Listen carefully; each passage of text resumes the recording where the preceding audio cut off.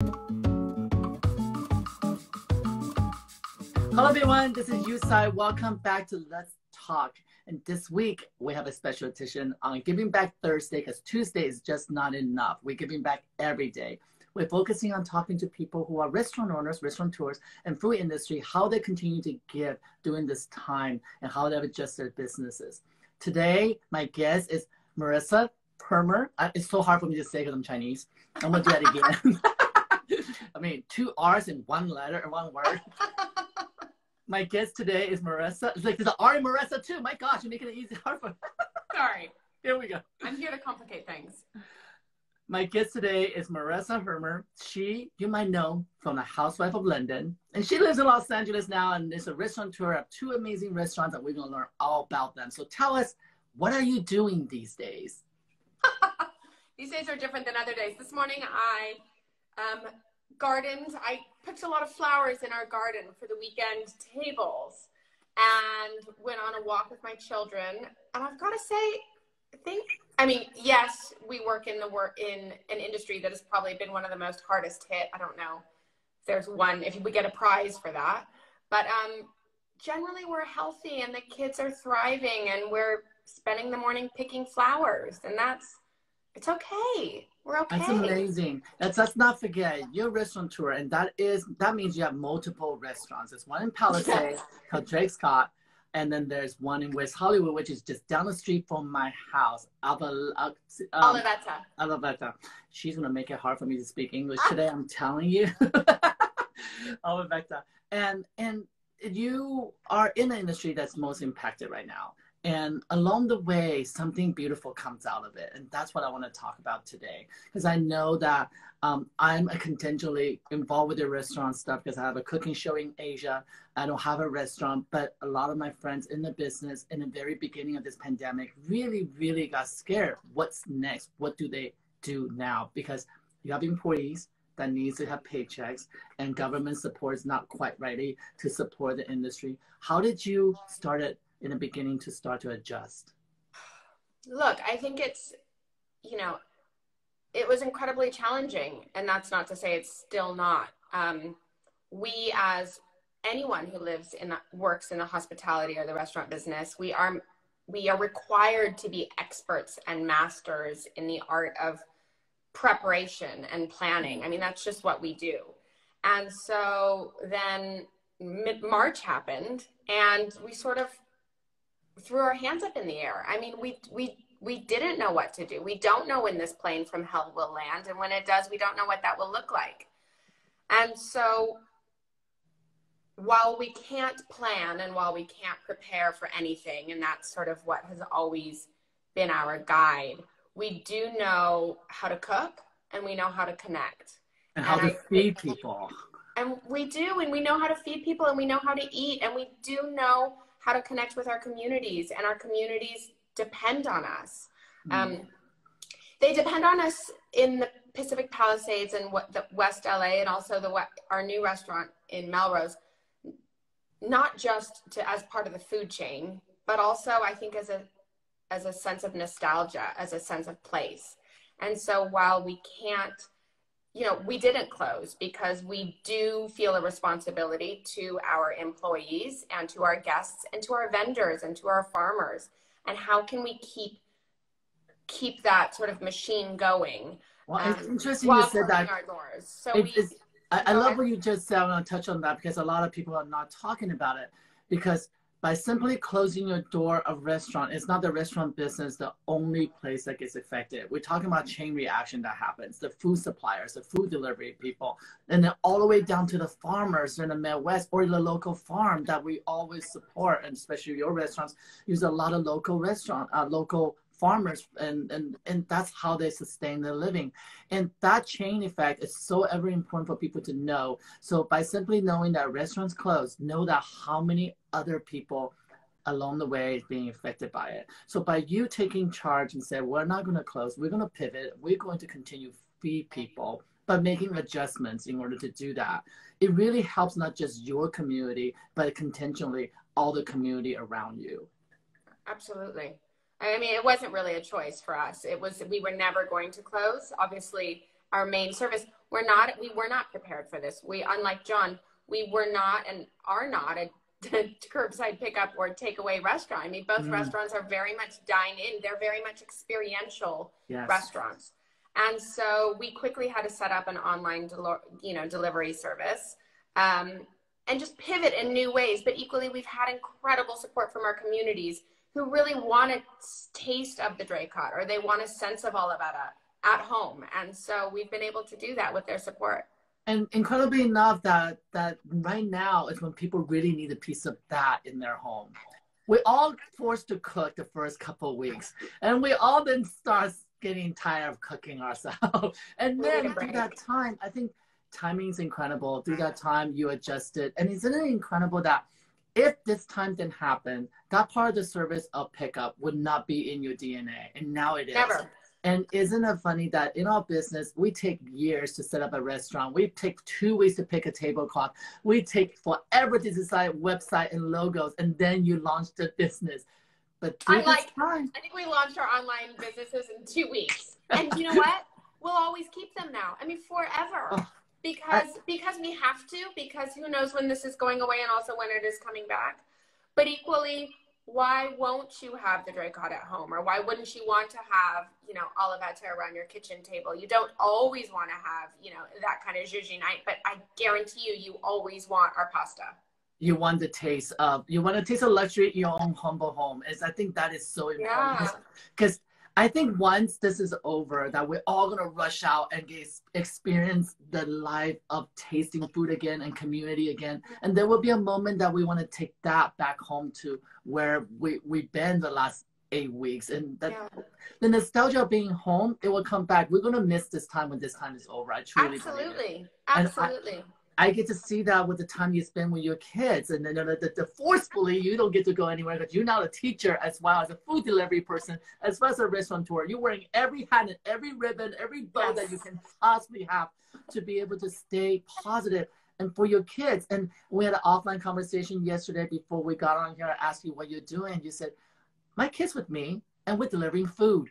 Can I tell you, I know it doesn't sound much, but on my end, all of a sudden, it put a spark in my brain. I go, wait a minute.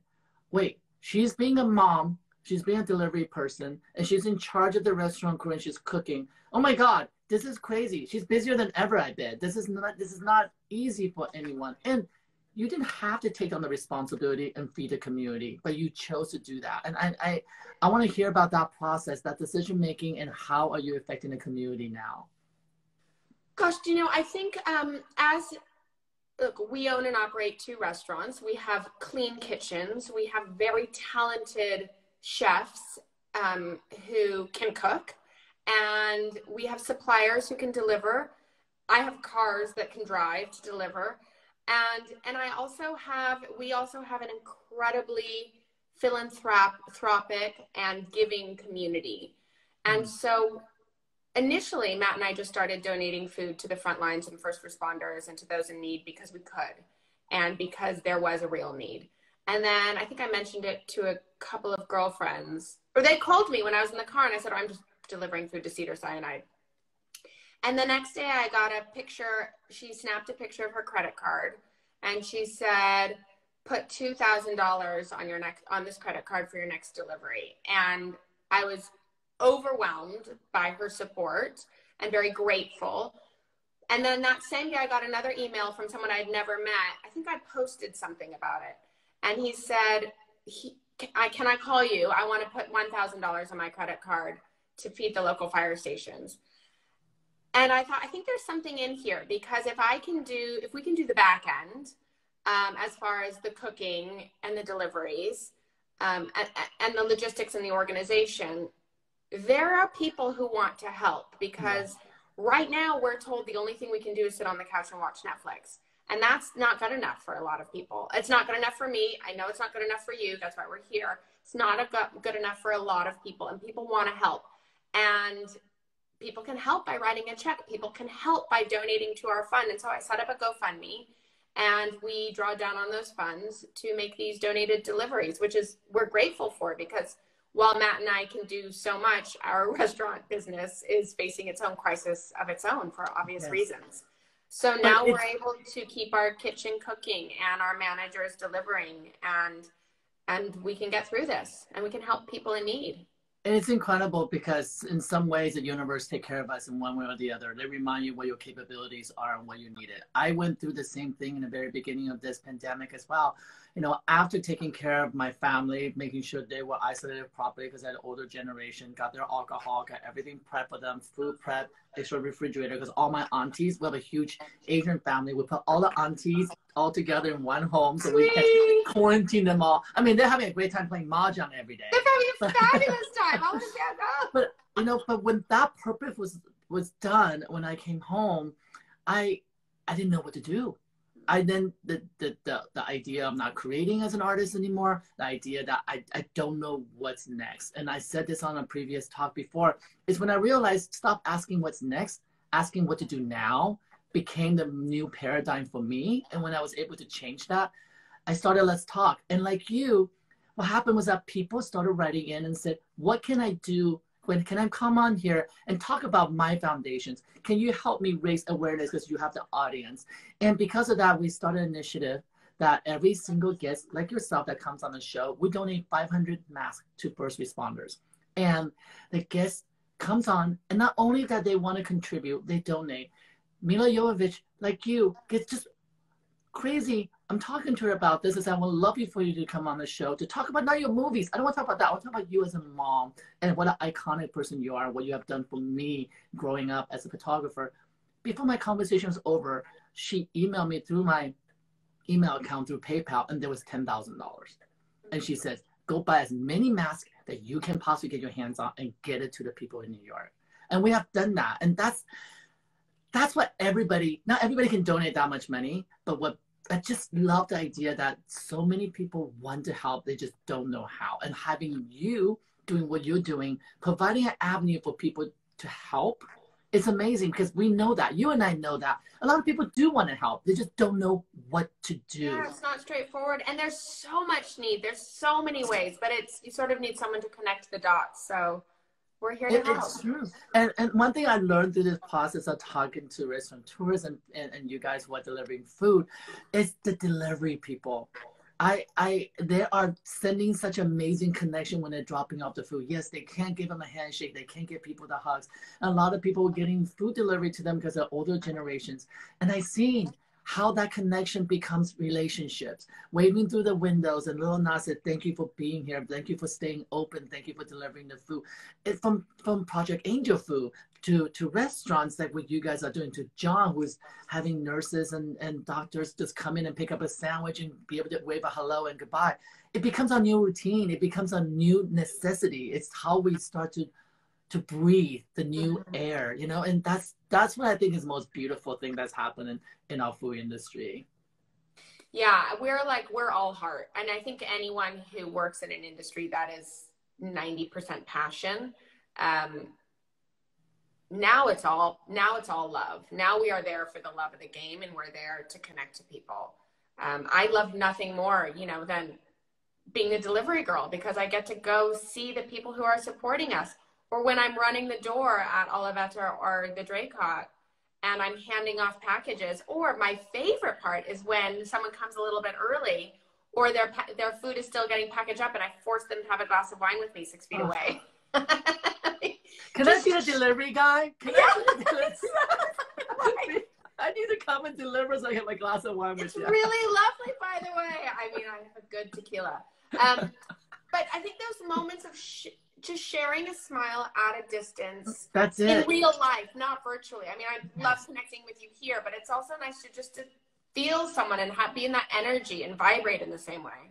But what I absolutely love that both of your restaurants are considered fine dining. It has an echelon feel. You're coming for a true experience, but now you're taking that experience and sharing with everyone in the community that wants a piece of that. And that's really great, because I feel like through this pandemic, classism has kind of set aside. We're all at the even playing field. You can eat the most beautiful couture as well as me. I can have the most beautiful piece of steak at your restaurant, and I can also have it at home. And that is so resoundingly beautiful that we have created this environment that we're no longer judgments. We put the judgment aside, right? And for everybody's different. Some people may not have the finance be able to live that, but some people want to live their best life still through this pandemic, and there's no judgments. You get to choose to go pick up a sandwich down the street or order a pizza, or you could come to go and live that experience. Because nobody says that during this pandemic, you have to suffer.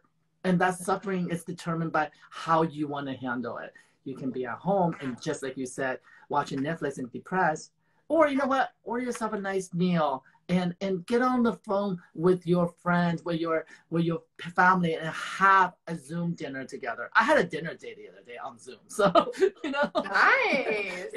But I think we all become more creative, and through that creativity, we're finding ways to connect in a way that we need, and we all will get through this. We do, but through this process, I'm so proud of us in the entertainment industry. You've been in the entertainment industry. You are on TV. You know that through that process, you have garnered this fame, that able to put it to good use. The awareness that we have. I didn't know. I gotta be honest with you, Marissa. I did not know the social media influence I had. Yes, I have some followers, 500 some thousand followers, but I didn't realize the impact if I begin to use it for the positive, rather than just go, look at my picture, guys, I'm really good at taking photos. And you know what I mean? I mean, that's what we do, right? Look at what I'm wearing today because Gucci sent me a free shirt. But when I put a voice out there to make sure that stores, when they close, they still help and support the employee and give them at least 2 weeks pay, it actually happened. It actually happened because of one tweet. And I went, oh my gosh, I need to do something more. And how can I continue to do that? Not just in the fashion community that I talk to models. And then I started spreading the news to talking to you and talking to the food industry and know that we're all changing and we're all ever evolving and we're all trying to get on a better path. I really feel that way. I think we'll get there. I think this is a terrible time for all the obvious reasons, but it's a magical, beautiful time if we can learn and grow from this. And there's no way that we can't. I mean, it's happening.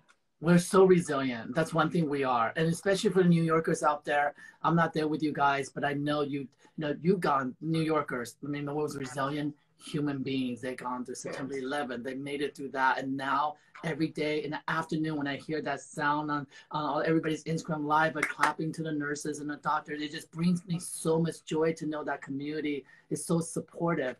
We're very fortunate in Los Angeles that we don't have the hot spots like into New York, but we're all trying to take our part in one way or the other, sending masks to the East Coast, and you continue to feed the community around you. The firefighters, when I see those pictures you post with the firefighters and the EMTs, and they truly are the heroes these days. We're just doing heroes. As much as we They can. are heroes. I mean, they are. I talk with these men and women at the hospitals and obviously the firefighters and the ambulance drivers. And they're going, I mean, when I get nervous when I go into the grocery store, I feel like I wear a condom over my body, like hazmat suit. And I'm like I feel like I'm going to war. This is their daily job. The anxiety that I know they feel because they share this with me when we're delivering food is just, it's awful. And these little moments where they see that someone cares about them. And it's not just me who cares about them because I'm not funding this all. It's everyone who is contributing to our GoFundMe is from around the world is rooting for them. And that is inspiring for them. And they tell me, they said, this is like a light in our day. It makes such a difference. Those little moments to pay it forward, whatever we all can do in our little way it makes a difference. And what's incredible through this is that you are teaching your children, you're teaching your kids that what is important, the value of it, and the fact that they're excited to be in the car with you. I've seen them sitting in the car from a distance, a safe distance, and just waving at the first responders and knowing that this is her responsibility now. What a great lesson. And what a great lesson. I mean, I'm not teaching them how to read. I'm completely failing at their actual academics. But can I tell you, this lesson, they know how to give back. They can learn from books any day, but for them to learn from a life experience now, that they can reflect back at this is the time that the universe needed us to step up and do what we need to do at such a young age. It's an incredible blessing. And they're lucky to have you, a mom who's doing all the right things and supporting the community, because we're all trying. You know, I know some days, I'm sure there are days you're just like, I need 5 minutes before I get in that car and drive. I do love what I do, but I need a minute. I just need a minute. And there's the same thing here. Some days I just, I want to be 5 minutes late to the live show. I just need a minute and then I can give. But the fact is, knowing much as we give, it's tenfold that comes back. And I just know that it's so rewarding, you know, interviewing Yanni Kim, our friend, and interviewing John, and these other community of people, all you know, and hearing the efforts of Project Angel Food started helping with AIDS epidemic, now to COVID-19, a continuation of support. It's humanity at best. It truly is humanity at best. And if this is what it took for all of us globally, not just in California, New York, but globally, to be aware what we do impacts all of us, it is not a such bad thing. Now, I'm so sorry for the people who have lost loved ones. I would not take anything less away from that. I'm talking about in terms of philosophically what we can learn from this process, you know? It's resoundingly experience, and we're constantly learning. We're constantly learning. And I want to thank you so much for putting your best foot forward and feeding the people out there, and continue to not dilute what you do. And you're giving the best of the best of your restaurants. And I can't wait to come and sit with you, have a glass of wine. 30.